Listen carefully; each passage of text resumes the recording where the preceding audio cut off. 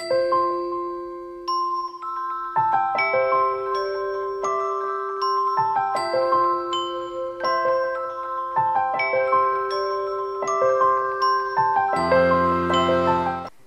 guys, it's Attribution. How's everyone doing? Good, I hope.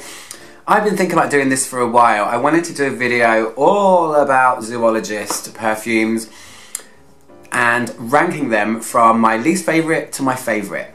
And the reason I'm doing it is because not only is it fun for me, I get to talk about them again. They are my favourite fragrance house that exists at the moment.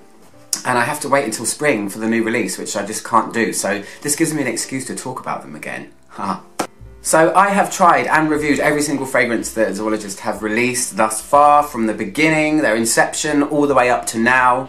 And just a little disclaimer, no shade in this video. I actually don't hate any of these fragrances, and that's the truth. They're my favourite house for a reason. I like all of them. Every single fragrance that they release brings something to the table. They each have their redeeming qualities, and the reason they're my favourite is because being a perfume lover, reviewer, connoisseur, no, I don't like that word, I'm not going to call myself connoisseur, I think it's conceited. Having smelled so many fragrances and new releases all the time from multiple brands across the world, Zoologists are the ones that always, when I smell them, I'm always surprised. It's always something that I've never smelled before, and as a perfume lover, that is the most exciting thing. Smelling a new fragrance that you've never smelled, and then going, oh, I've never smelled that before. And they consistently do this. They consistently release things where I think, even if I don't like it so much, I have never smelled that before.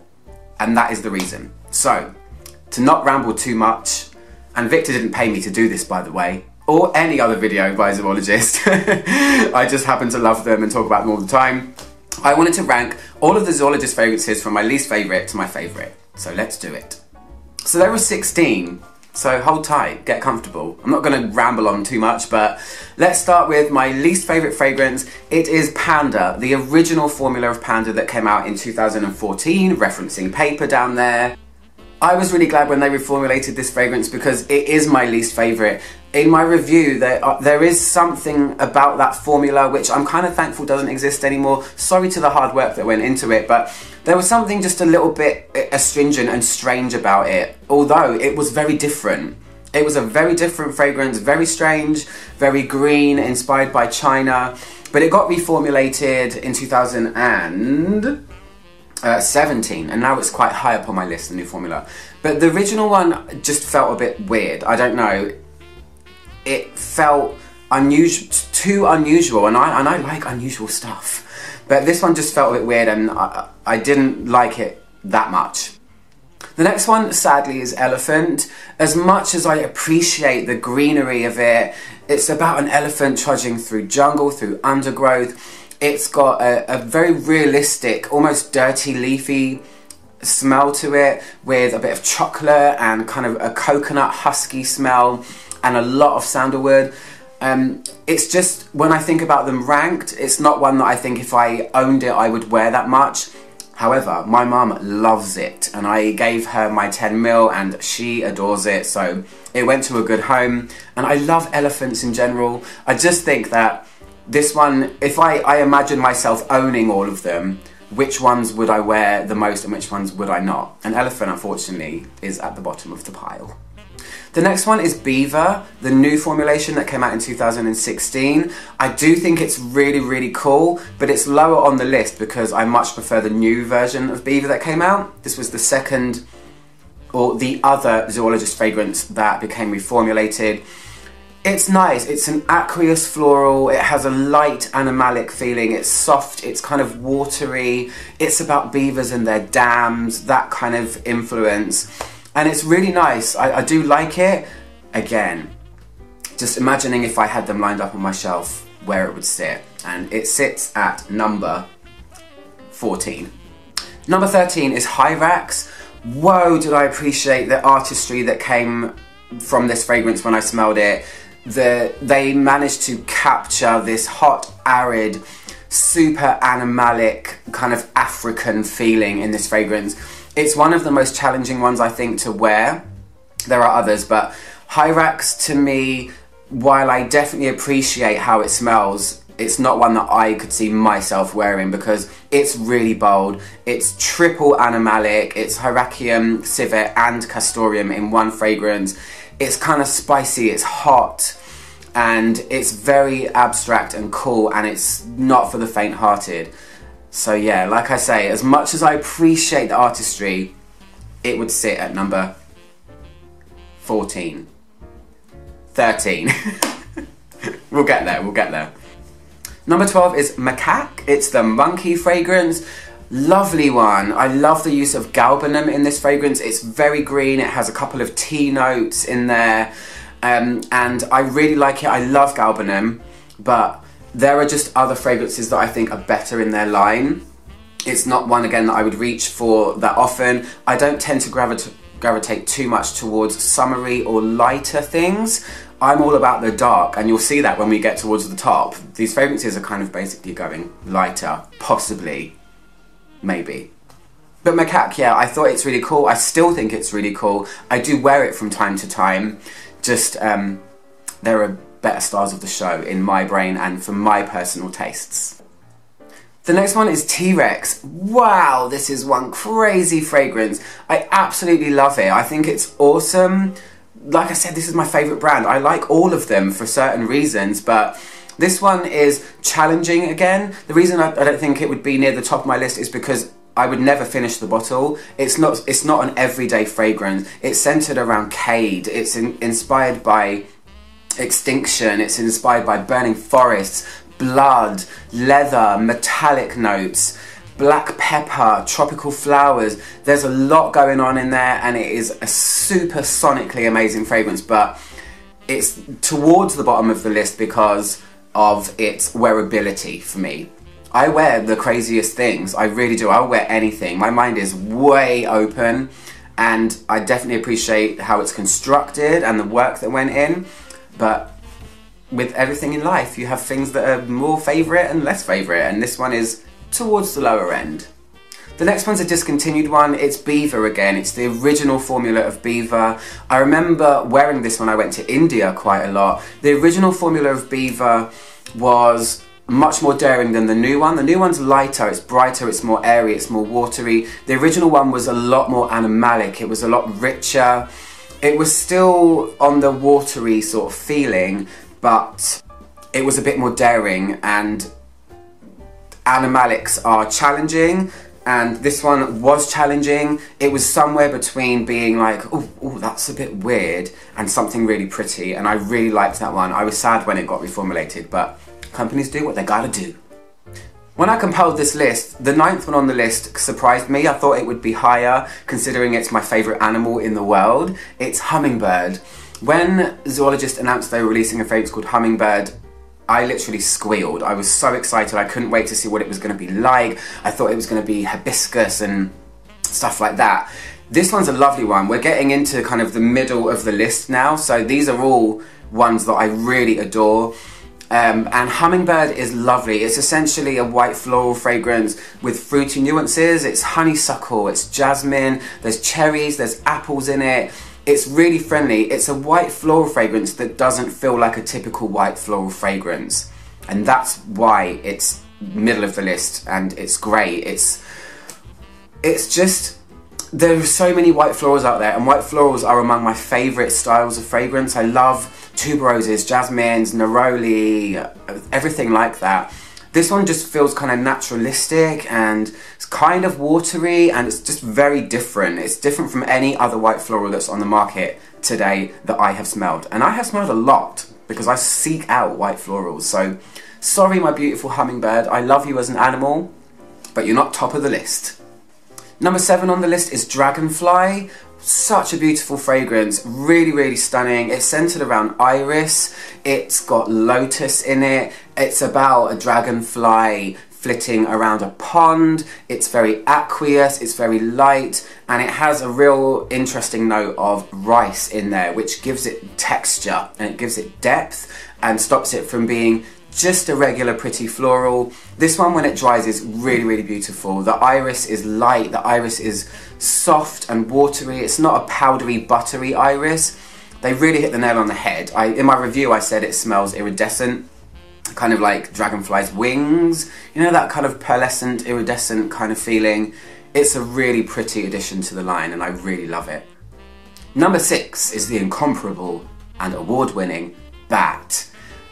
A lot of people think this is the most challenging fragrance. This is the one that's won awards for good reason, for innovation, for taking the earthy, green, fruity fragrance to an extreme, I guess. And this is one of the fragrances, one of the first zoologists that I smelled that was a super journey, you know. This one is a real chameleon. It goes through a lot of changes. It opens fruity, humid, kind of guava on certain days depending on the weather. When I smell it when it's raining, it smells more like banana. It truly is a masterpiece of perfumery. There's fig in there. There is this super strong note of upturned earth, like soil tincture, and then the fragrance descends into like a leathery vetiver type woody dark place, and it's mineral, it's crazy, it's amazing, and it fills a room. It's one of the strongest zoologists that there are, and I love it. Number 6 on the list is Civet. This one, when I first smelled it, I didn't think I liked it that much, but it's a real grower. This one's kind of a nod to vintage.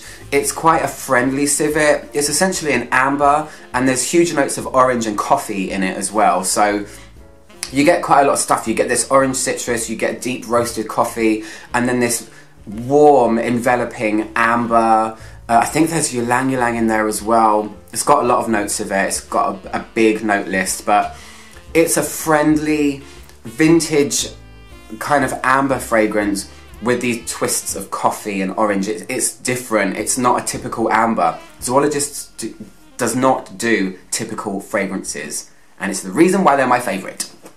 The 5th one on the list is Panda, the new formula of Panda. When I smelled the new formula of Panda, I rejoiced because it was like the perfect tweaks were made to it. Everything that I wasn't so sure about with the original was kind of fixed, and it's so much more wearable. Panda, of course, China inspired. It has bamboo, it has tea, it has shiso leaves, it has Buddha's hand citron, which is a really unusual citrus fruit that actually looks like a hand as opposed to a round ball shape. You have a slight soil tincture that you find in Bat, but it's not too much. It's really crisp and green and almost aqueous and very light woody. It's a really good one and it projects massively. I love Panda. It's awesome. Okay, so we're getting to the favourites. We're getting to the real favourites now. Number 4 on the list is Rhino. Oh my gosh, Rhinoceros is just so out there. The craziest leather fragrance you can ever smell. It's meant to represent the hulking animal. Maybe it's hide, you know. And rhinoceroses are almost like armor plates of leather, and this one, when you first wear it, is this boozy leather jacket. It has Bacardi rum in it. It has everything heavy that you can put in a fragrance. There's pine needles in there, there's vetiver, there's patchouli, there's tobacco. It's just not an inside fragrance. I wore this fragrance to dinner with a friend once. Big mistake. It's not a very restaurant-y type inside thing, but it's awesome. It's unforgiving and bold and crazy and just awesome. So yeah, definitely try that one out if you can get a sample of it. So we're getting to the top 3. Oh, number 3 and number 2 I have interchanged so many times over the last 4 or 5 months, but I've settled on my top 3. So the 3rd one is Nightingale. It's by the genius Tomu Inaba, a Japanese guy who, from what I read, isn't actually a perfumer. He just has this innate ability to create amazing fragrances. I personally hope that zoologists make a lot more fragrances with him in the future because I will be so excited. My number 2 spot is also by him. Nightingale is a chypre fragrance. It is a super punchy, powdery, plum blossom rose violet fragrance. It's inspired by springtime in Japan. There's frankincense in there, there's myrrh, there's woods, there's a little bit of oud, which is perfectly placed. It's not an oudy fragrance by any means. It feels like a supersonic powder puff. It smells pink, it smells fluffy, but edgy from woods and from resins and from just everything. It's just awesome. I wear it to bed. Confession. I wear it when I get out of the shower and I go to bed. It's really too strong to be wearing to bed, but I don't care. I wear it to bed. Number 2 is the one that has knocked Nightingale off of the second spot, and it's Moth. Oh my gosh, do I love this fragrance. Ooh, hello. Moth is just hauntingly beautiful, also by Tomu Inaba. This one has so much going on, you really have to smell it. It makes me feel emotions when I smell it. It moves me, it stirs things in my brain that I can't quite explain. Oh, that rhymed. I was a poet and I didn't know it. It's centered around honey. Honey is the main thing I smell when I wear it, but the choices of florals in here are amazing. They chose dusky florals to represent the dustiness of moths. Moths are basically made out of dust, right? Have you ever caught one in your hand? They just fall to pieces. But it's smoky. It's like a smoked honey incense, a little bit of oud, loads of spices, and lots of dusky florals. It's dark, it's gothic, soft. It's got a twist of honey, it's sweet, it's just everything to me. I just love it. I love it so much. Victor and Tomu, oh my gosh, this is some craziness happening. This is some perfume magic right here.